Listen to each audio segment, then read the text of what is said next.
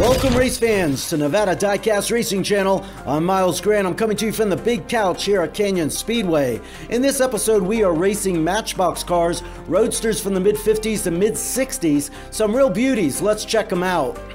First up is a 1956 Aston Martin DBR1. Only 5 were made, and in 2017 one sold for $22.5 million.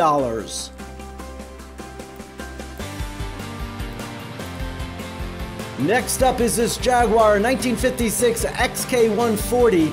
These cars were in full production, so not as rare as the Aston Martin, and in 2020 one sold for just $280 grand.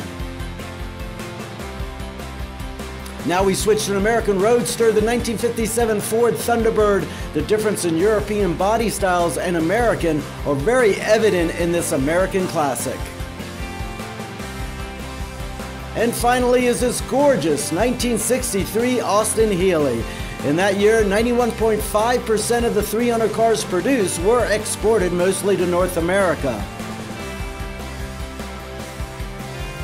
Please consider subscribing to the channel. Continuing to build our subscriber base is how the channel grows. Thanks so much. Now it's time for race time, so let's head to the starting line for race 1. Race 1, we've got that Aston Martin and the Austin Healey up front. Heading down that straightaway into that first hairpin. It looks like that Aston Martin is going to take the win. Let's check out the replay and watch that Thunderbird as it made some nice moves all the way in the back of the pack.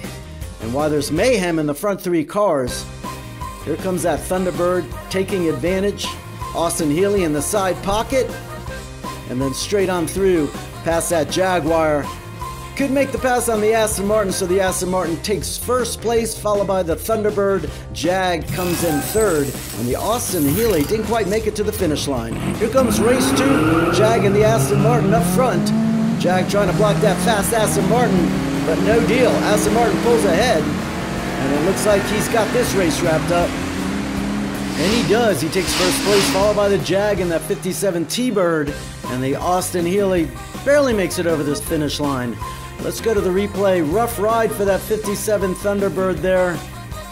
Keep your eye on the right-hand side of the screen. You'll see that Austin Healey making that pass. The Aston Martin made the pass on the Jag up ahead as well. But by that first hairpin turn, the 57 Thunderbird takes back that position. Here's how it stacks up out of that second race. It's a tie for second place between the Jag and the Thunderbird, and they've got to make some moves to overtake that Aston Martin. Thunderbird and the Jag in the front row. Ooh, nice moving, a lot of paint swapping there between that Jag and the Thunderbird. And Thunderbird comes out on top. Let's check this out at the end. Looks like that Jag did a little bit of showing off, trying to go in reverse just like that T-Bird, and it cost him second place. Here comes the Aston Martin, overtaking him across the finish line. And the Austin Healey might have taken that third position. Let's check out this slow motion replay coming in. To me, it looks like that Austin Healey has it. Let's go to that last frame. We're going to give that third place finish to the Austin Healey. Doesn't really help him much. He's in fourth place going into the last race.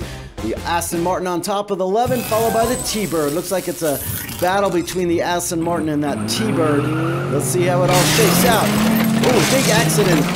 And it looks like that Jag escapes the carnage and takes it all the way home, and he's going to take the win. Let's take a look at the replay, folks. This is a serious accident. These are convertibles, and you see the 57 on his roof, and he is just being pummeled and pushed all over that track. And we're not sure how that driver fared. We saw that Jaguar escape.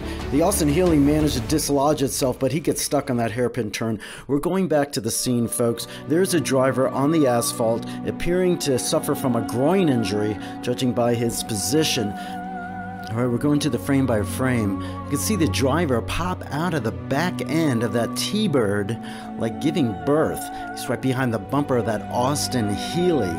I'm sure he's going to be all right, folks. He just needs to walk it off. And they've got him loaded up in the back of a pickup truck. Hey, we should probably get an ambulance, right? All right, it's the 1956 Jaguar XK140 with a surprise first place finish. That concludes another episode of Nevada Diecast Racing. We appreciate you being here. Don't forget to subscribe if you haven't already. We'll see you next time. I'm Miles Grant, your announcer, and I'm an adult.